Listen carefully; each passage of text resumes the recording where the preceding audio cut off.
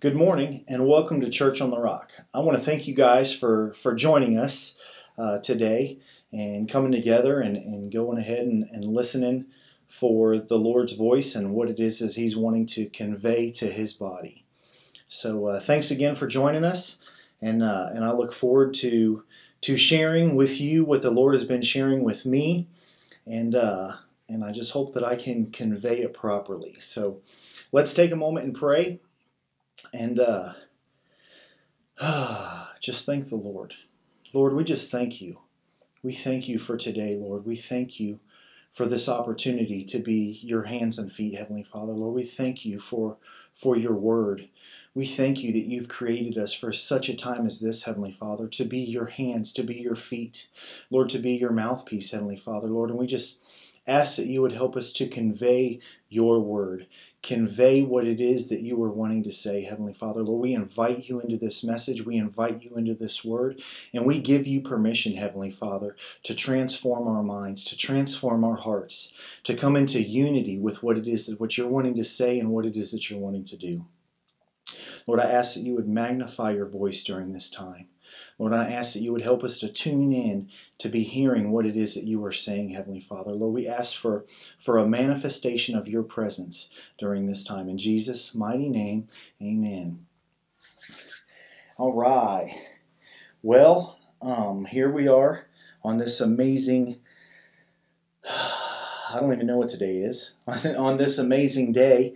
And I'm pretty excited. I'm always excited. Walking with the Lord is exciting, and things are ever changing. Things are ever changing in our world. But you know what? The Lord remains the same. His love for us is steadfast. It's never ending, and that is something to cling to in times of uncertainty. The Lord's love is never wavering, and it's never ending. So I hope that you guys can take courage or be encouraged knowing that God is good. He means good, and He has our best interest at heart at all times. So the last time I got to talk to you guys, I think, was a couple weeks ago, and I know that I made some fairly bold statements about faith and the Lord shaking His church and giving us the opportunity to be who we say we are and do the things that He says that we can do. And it was awesome to listen to some feedback from some of my friends and even some feedback from my beautiful bride. And it was very humbling. It was humbling to listen to other opinions and other views of things. And so I feel like the Lord gave me like this little vision of like a pendulum. And a couple of weeks ago I was on this side, and now the pendulum has swung over to the other side. And the Lord has been speaking to me. And He's been speaking to me. I think He's given me a warning right now that I'm going to do my best to convey to you guys. And however we respond to this warning that the Lord has given us is going to determine whether or not we move forward with excitement or we move forward with discipline. And we're going to have to be held accountable for the things that we do and the things that we say. And so that's very important. That's very important to walking with the Lord, is to be accountable. And with the times and with the things that are going on, with our nation right now, and again the coronavirus and the CDC recommendations and the WHO recommendations and our government recommendations, and I mean there is just so much going on. It's kind of difficult to follow, and we have people on both ends of the spectrum digging their heels in on whether they believe we should wear a mask or not wear a mask, wear gloves or not wear gloves, quarantine, don't quarantine. There's just an awful lot going on, and I've partaken in that. That battle and trying to voice my beliefs, and I always want to err on the side of what the Lord says. And so I believe that the Word of God is overriding of everything. And so I try to bury myself in His Word and in praise and in worship, and just constantly trying to seek His face and asking Him what He thinks. And I believe that I'm covered by the blood of Jesus. That's I believe that there's nothing stronger than the blood of Jesus. That there's no virus, there's no illness, there's no ailment that can overcome the name Jesus and the blood of Jesus. And that's my personal belief, and I've been doing the best that I can to convey that, especially to people that I love, but also to a lost world. So in my mind, I think I'm doing a fantastic thing. And over the course of the last couple weeks, the Lord has shared His heart with me, and He's bringing a little bit of correction to the way I go about standing up for what I believe in. And it hasn't been done perfectly, and it hasn't been done with a lot of grace in certain situations. And so, with that being said, we're gonna go through the Word of the Lord and some things that He's been sharing with me, and then it wasn't just for me. I see it also in other brothers and sisters, where we got people on both sides of the fence that are absolutely digging their heels in for what they believe is the truth. And that's fine and dandy, but the way that we handle each other and the way that we have discussion amongst civil adults, we need to really take a close look at that. And so with that being said, the Lord brought me over to Hebrews, the book of Hebrews. So if you have a Bible, I'm going to ask that you would turn with me to Hebrews chapter 12. And if you don't have a Bible, that's okay, because I have my Bible, and I will go ahead and read to you guys. So now's the time to grab your notepad and your pen to begin taking some notes, if that's what you so desire. So again, go ahead and turn with me to Hebrews chapter 12, and we're going to start with verse 14. And I'll be reading today out of the New Living Translation. And Hebrews chapter 12, verse 14, it says, "Try to live in peace with everyone, and seek to live a clean and holy life. For those who are not holy will not see the Lord." And that's what I want to open up and start with. And we've been talking about purification and purification by fire, or being in the refiner's fire for the Lord to refine us, and we have willingly placed ourselves in the refiner's fire for the Lord to burn out some impurities inside of us. And I believe that this is one of the impurities that the Lord is allowing to rise to the top in order for Him to remove the dross, remove these unholy issues that are within us. And so I just thank you, Lord, that you've allowed us to come into the refiner's fire, and you are refining in us to make us a greater level of holiness, Heavenly Father. So it says here, "Try to live in peace with everyone, and seek to live a clean and holy life. For those who are not holy will not see the Lord." I just want to try to live in peace with everyone.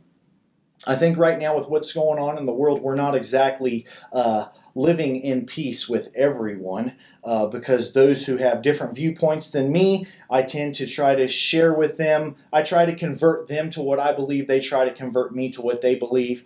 It's been turning into a mess on occasion, and that just isn't very good. So we need to try to live in peace with everyone.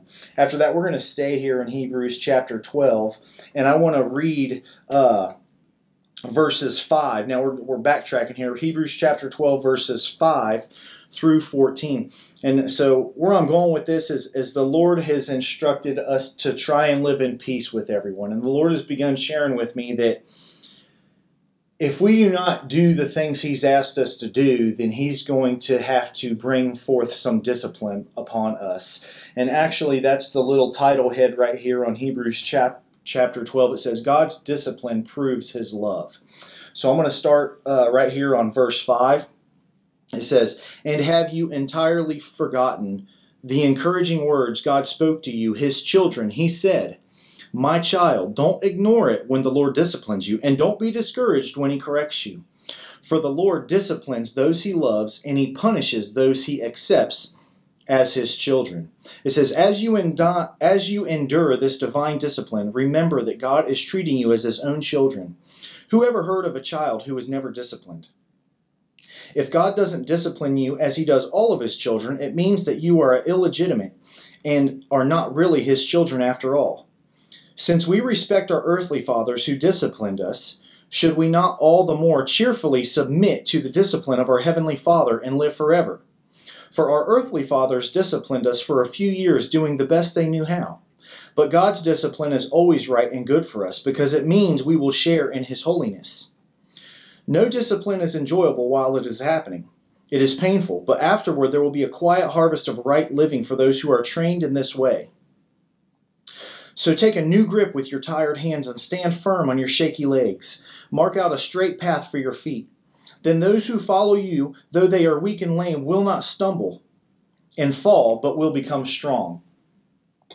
So, and then after that, of course, is 14. It says, try to live in peace with everyone. So the Lord has been sharing with me that I haven't exactly been living peacefully. While I'm not at war or anything crazy is going on, there seems to be a little bit of turmoil or arguments about what is truth and what isn't truth. And I myself, I can't speak for everybody, but I myself have engaged in a few heated arguments where I don't feel like I represented the Lord in a way that is worthy of who he is.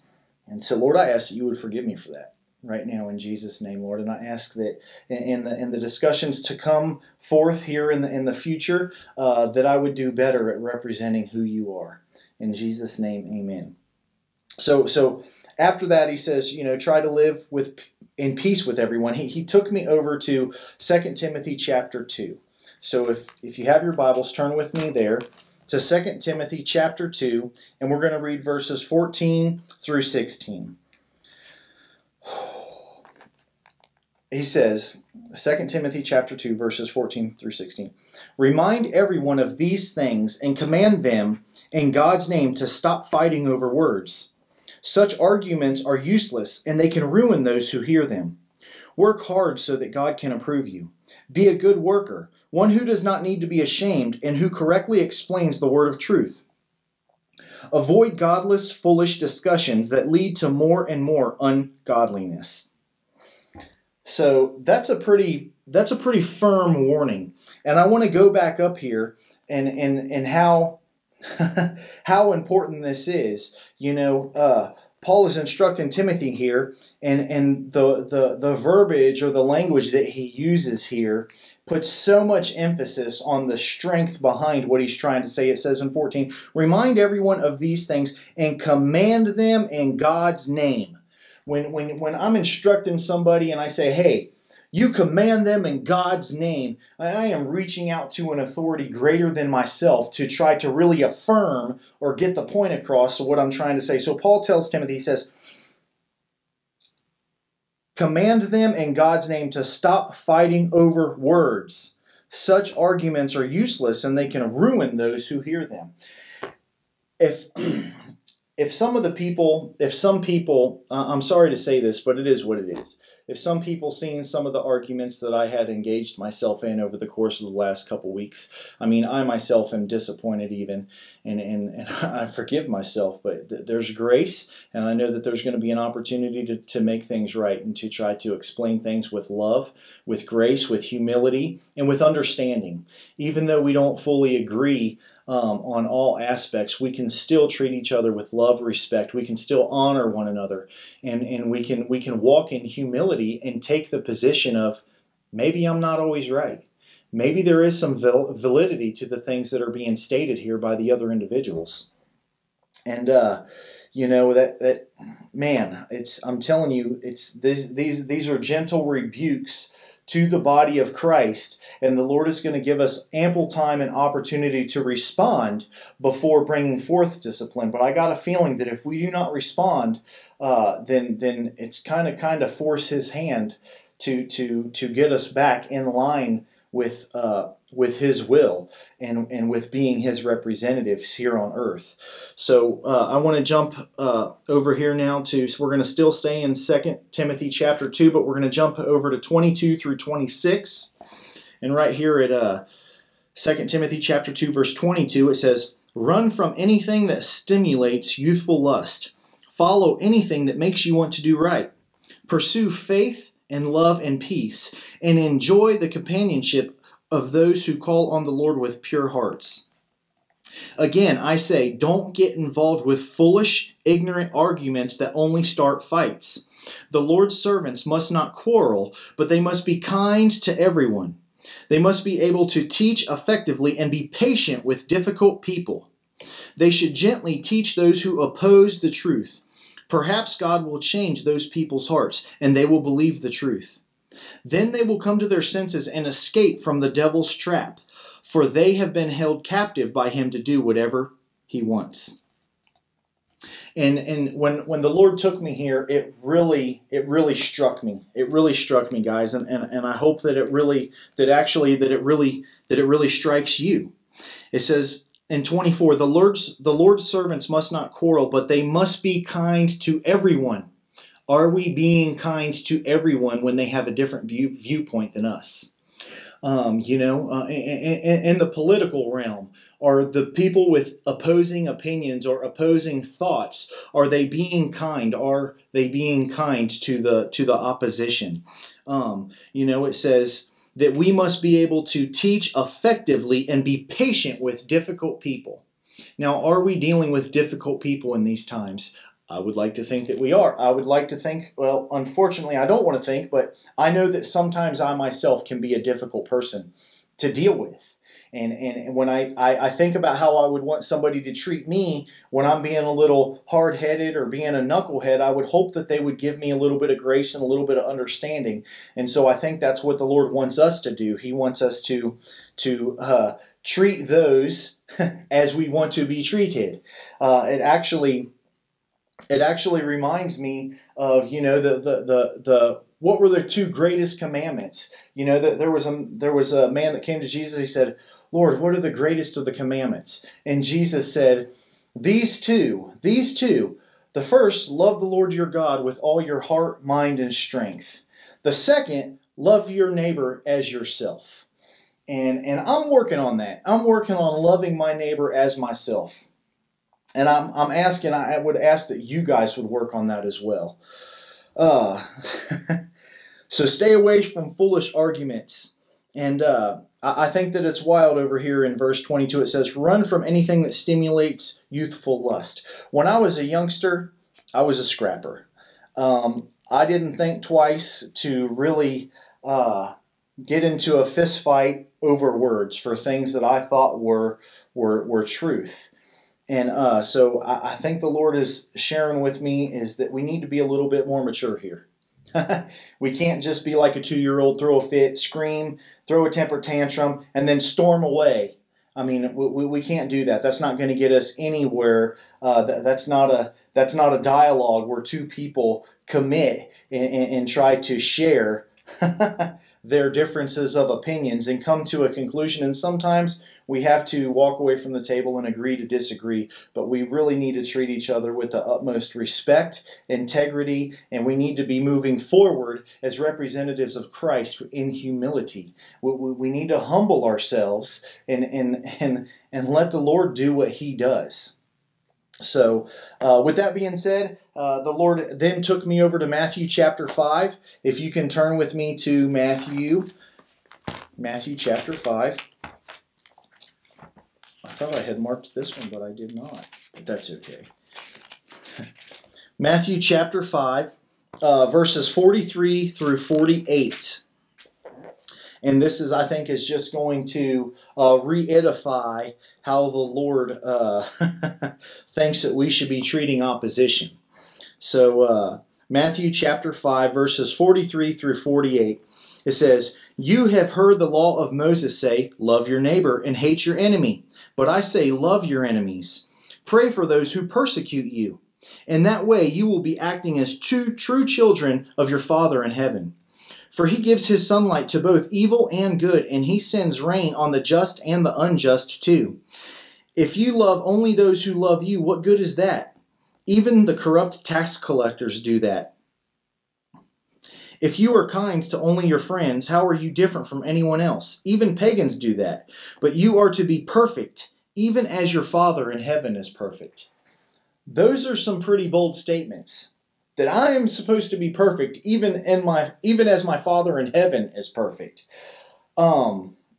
I would have to say that in and of myself, that's impossible. But with God, all things are possible. So as I allow Christ to manifest and flow through me, I can be as my Father in heaven is. And that is perfect. I mean, those are his words right here. These are red words. These are the words of Jesus. He says, love your neighbor and love your enemies. And at this time, it seems like those with different belief systems are enemies. And I can't say that that's 100% fact. I can't say that they're enemies just because they believe differently than us. However, that there are some people out there that are pretty intent on evil. And I think that this is a time that we need to love our enemies. And even those with differing opinions of us, we need to pray for them. We need to lift them up, that their eyes would be enlightened, and even for the salvation of their souls, guys. We need to take the high road here. And for me, sometimes that can be a little difficult. I wouldn't mind getting down to the nitty-gritties, but the Lord has called us to something better. He's called us to holiness. He's called us to purity. He's called us to humility, and he's called to take the high road. Love your enemies. Pray for your enemies, that their eyes would be open. So the Lord's got me running through this thing. He gives me this little inclination of his discipline and lets me know that he disciplines those that he loves. And then he takes me over and lets me know that it's unacceptable for me to participate in meaningless arguments.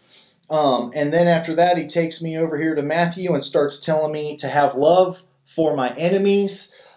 He again reminds me of his, top 2 commandments. Love the Lord your God with all your heart, mind, and soul. Secondly, love your neighbor as yourself. And then he takes me over to Leviticus chapter 26. So if you guys can, turn with me to Leviticus chapter 26. We're going to read verses 14 through 16. We're absolutely going to read those. Leviticus 26. Verses 14 through 16. It says, however, if you do not listen to me or obey my commands, and if you break my covenant by rejecting my laws and treating my regulations with contempt, I will punish you.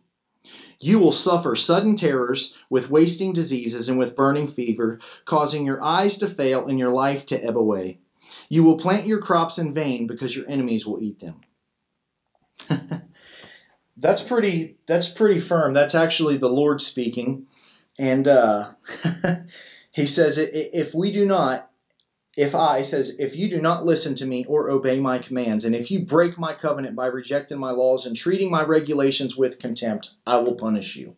And so again, the Lord is letting me know that if I don't change the way that I engage with other individuals that have different belief systems, or they are having a different truth than I am having, I need to treat them with the utmost respect, and I need to honor them, and I need to love them, and I need to pray for them. And if I do not do these things, the Lord will punish me. Not because he's doing it out of furor or anger or rage, because I am his child, and he loves me. And it is in discipline. If I don't function with self-discipline by treating my other fellow man with respect and honor, then the Lord is going to discipline me to get me back on track. So I need to practice self-discipline or experience discipline of the Lord, not because he's mad at me, because he loves me, and because I'm his son, and because I represent him and his kingdom. And so do you guys. You represent him and his kingdom. He loves you, and we're going to play by his rules, or we're going to experience the consequence. That's just the way that it is. I just did Leviticus 26 verses 14 through 16. When I was actually going through this, the Lord had me go all the way through the whole entire chapter. And if you want to take some time and just read that all the way through verse 46, then the Lord reiterates over and over and over and over and over what is going to happen if we set our hearts against what He's telling us to do. And I'm telling you right now, what He's telling us to do is treat people out there with differences of opinions with respect, with honor, with love, and exercise humility by taking the high road. We may not agree, but that does not mean we can belittle and talk nonsense to them or about them. So after that, the Lord jumped me over to Jeremiah chapter 17. So I'm going to turn there to Jeremiah chapter 17. If you can, go ahead and turn there with me. And this was you guys hear me talk about it all the time. This was one of those kisses on the cheek that the Lord gave me. As the Holy Spirit is kind of sharing with me where to go. He usually gives me one of these little kisses and lets me know that that's right where He wants me to be. And this was one of those. So I put a little stars here on my notes, and it says Rod's and Brittany's message, which is so cool to me. So in Jeremiah chapter 17, verse 1, this was the first little kiss, but this wasn't the big one. Jeremiah chapter 17, verse 1, it says, "The Lord says, my people act as though their evil ways are laws to be obeyed, inscribed with a diamond point on their stony hearts and with an iron chisel on the corners of their altars." And the Holy Spirit really highlighted the first part of the scripture. It says, my people act as though their evil ways are laws to be obeyed. And I just want you guys to think for a minute. With all of the stipulations and regulations that have been placed upon us as a people, with what we can and can do, where we can gather, how many people can gather, how we gather, if our businesses can be opened, none of those were ever laws. Those were all just recommendations. They were all recommendations. Not one time has one of these things been put into law. And so this was just a small little kiss on the cheek where the Lord says, my people act as though their evil ways are laws to be obeyed. Now, Holy Spirit, I ask that you would speak to each one of us concerning this, and that you would breathe life onto this and teach those listening as you will. In Jesus' name. So that was a little kiss. Here was the big kiss for me anyway. It was Jeremiah chapter 17, and we're going to go 5 through 10. This is what the Lord says. Cursed are those who put their trust in mere humans and turn their hearts away from the Lord. I want to stop right there, because last week Rod talked about trust. He talked about trusting the Lord and how significant that is, how important that is to put our trust in the Lord, even though the world is shaken, even though we're in a time of uncertainty and we don't know what the future necessarily is going to bring or what it holds, to put our trust in the Lord. And so I just thought that was amazing that he talked about that last week, and then the Holy Spirit brought me into this, and it starts out about putting our trust in the Lord. Verse 6. They are like stunted shrubs in the desert with no hope for the future. They will live in the barren wilderness and on the salty flats where nobody lives. Stop. That's what happens when we trust in ourselves, when we trust in our government, when we trust in our own ideologies. We need to put our trust in the Lord, for He loves us. He cares for us. Nothing is going to happen to us outside of Him knowing. Think of the book of Job. He went through some pretty tough situations, but in the end, what that was all about was the Lord believed so much in Job that He said, have you considered my servant Job? And we are no different. We were created for such a time as this. We need to trust that the Lord knows what He's doing, that He loves us, and that He's not going to lead us astray. And so if we trust in Him, we have peace, we have security, we have confidence. And if we don't trust in Him, it says right here that cursed are those who put their trust in mere humans and turn their hearts away from the Lord. Guys, don't turn your hearts away from the Lord. Verse 7, and this was another little part of the kiss on the cheek. I believe Brittany just talked about this a couple weeks ago, and it was awesome. It was so awesome. It says, verse 7, but blessed are those who put their trust in the Lord and have made the Lord their hope and confidence. They are like trees planted along riverbanks, with roots that reach deep into the water. Such trees are not bothered by the heat or worried by long months of drought. Their leaves stay green, and they go right on producing delicious fruit. Number 9, the human heart is most deceitful and desperately wicked. Who really knows how bad it is? But I know. I, the Lord, search all hearts and examine secret motives. I give all their due rewards according to what their actions deserve. So guys, the Lord is continually searching us, His people, His sons and daughters. He's searching our hearts, and He wants to. He's allowing some impurities to bubble up to the top, so He can remove the dross, so that we become purer, so that we become better representatives of Him, so that we become holy. He says, "Be holy because I am holy." And this is a time where the Lord is removing unholy areas of our life so that we can be able to contain the outpouring that is, I'm telling you, that it's coming. I see it beginning to tip. I see the bowl beginning to tip, and a great outpouring of the Lord's glory. I'm telling you right now, it's amazing, and He has to purify us to be able to handle the anointing that's coming. So that there in and of itself is exciting. But that was just a little kiss on the cheek that, excuse me, that the Lord was talking to me about trust. And that's what Rod was talking about, and even the trees that are not damaged. You know, when you put your trust in the Lord, we will continue to be fruitful. And that's exactly what Brittany was saying. So after that, the Lord took me to Jeremiah chapter 18. Again, this is still, I feel like the Lord is bringing some things to the surface, and He's letting us know that we need to handle some things. We need to lay some things down at the altar and walk away from them.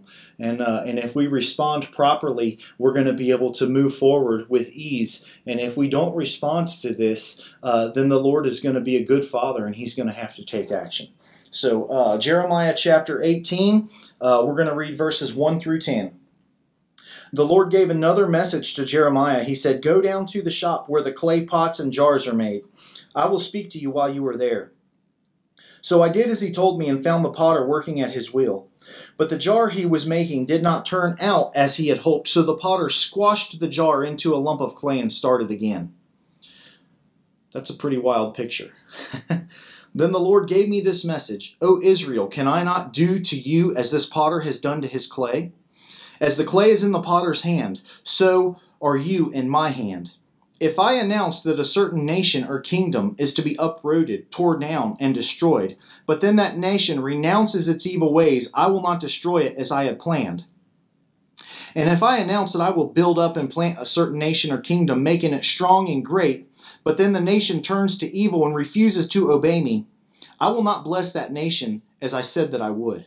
And I believe this is not only a warning, guys, to us as the church, but I also believe that this is a warning to our nation.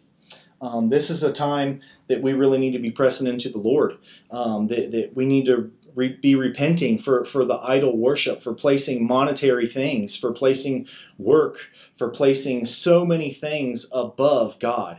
God wants to be first and foremost in our lives. And with these scriptures right here, you know, we're watching kingdoms rise and we're watching kingdoms fall. And that's all in the Lord's hands. You know, if He decides to punish a nation but they repent, He can relent. You know, if He decides to bless a nation and expand their borders, but they become an evil nation, He can pull back and make that not happen. And so, Lord, I think we just need to be in prayer right now. We need to be praying for our nation. We need to be praying that we continue to lock hands with Israel, that the Lord would forgive us for our idol worship and help us to place Him at the forefront of our lives, of our desires, and that we would continue moving forward and advancing His kingdom.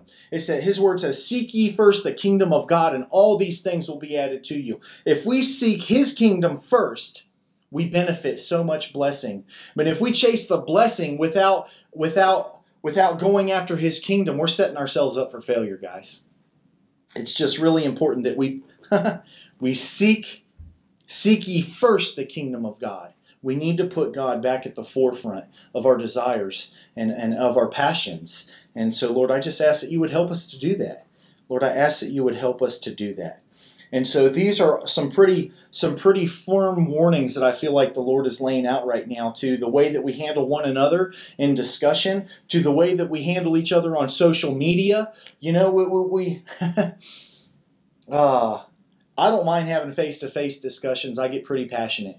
But I notice there's a lot of people that don't. We're pretty strong when we can talk to the microphone or when we can talk behind a computer screen. But when it comes face-to-face, it's a little bit different. And all I'm saying is that maybe we should walk in that same humility and same compassion behind the keyboard and behind the microphone as that we would have face-to-face. Guys, we need to love our brothers and sisters that have different opinions. And we even need to love our enemies that have way different opinions. That's what the word of the Lord says. So with that warning, the Lord kind of had me backtrack out of Jeremiah and then back over to Matthew again, chapter 5, 43 through 48. And it talks about having love for our enemies. And then he also had me to revisit again 2 Timothy chapter 2, verses 14 through 16, where he gives the warning not to partake in meaningless arguments.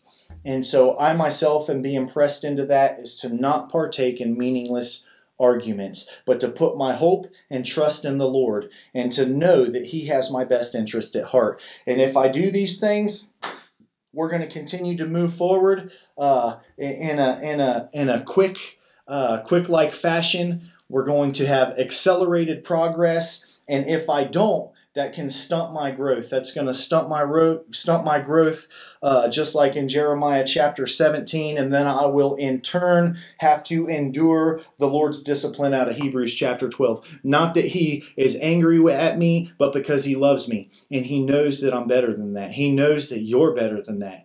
And so I'm just asking you guys to treat your neighbors, love your neighbor as yourself. Guys, we got to have grace. I'm telling you, to continue moving forward with what the Lord is wanting to do, it's going to require humility, it's going to require love, and it's going to require grace. We're going to have to take ourselves out of what we want and maybe put ourselves into their shoes for just a moment and try to see things from their point of view and give them a little bit of, give them a little grace, give them a little love. So, that's what I had. That's what the Lord's been sharing with me. And I just ask that you would take a look at these scriptures and ponder them. If there are areas in your life, areas in your heart that the Lord is wanting to deal with, I ask that you would just trust Him. Just trust Him. Bring Him to the altar, lay Him at the foot of the cross, and walk away from Him. And don't pick Him back up. Don't pick Him back up. Well, guys, so like I said, that's what I had. Let's just take a minute and close in prayer. Lord Jesus, I just thank you for today. I thank you for my brothers and sisters. Lord, I thank you for your word. I thank you for this word. And Lord, we understand that Pentecost is just right around the corner. A great outpouring of your Spirit. I think, Lord, that this is going to be a special time. This is a special time. This is going to be like a great outpouring V2, version 2. A great outpouring of your anointing, of your Spirit, Heavenly Father. And I just ask that you would help us to be able to handle this. I ask that you would help us to purify our hearts, Heavenly Father, and make us holy as you are holy, Lord. Help us to be holy so that we can handle the anointing that you're pouring out, Lord. And we just thank you for the discipleship. We thank you for the great awakening. We thank you for the people that are reaching out to you right now. And Lord, we ask that when you send them, that we would be able to handle them with grace and love and with humility. Lord, that we wouldn't crush them that you love. Heavenly Father, we just ask that you would be with us as we go through this week, Lord, and we ask that you would bring to our remembrance the words that were spoken. And Lord, we just ask that you would help us to bring honor and glory to your name, Lord. Lord, we love you. We love you. We love you, Lord. Help us to be an excellent representation of who you are in this world. In Jesus' mighty name, amen. Well, guys, I love you. I hope this encouraged you, and I hope that you can really stew on some of these things and just allow the Lord to do what He does, and that's transform us from the inside out. We love you guys. Have a great week.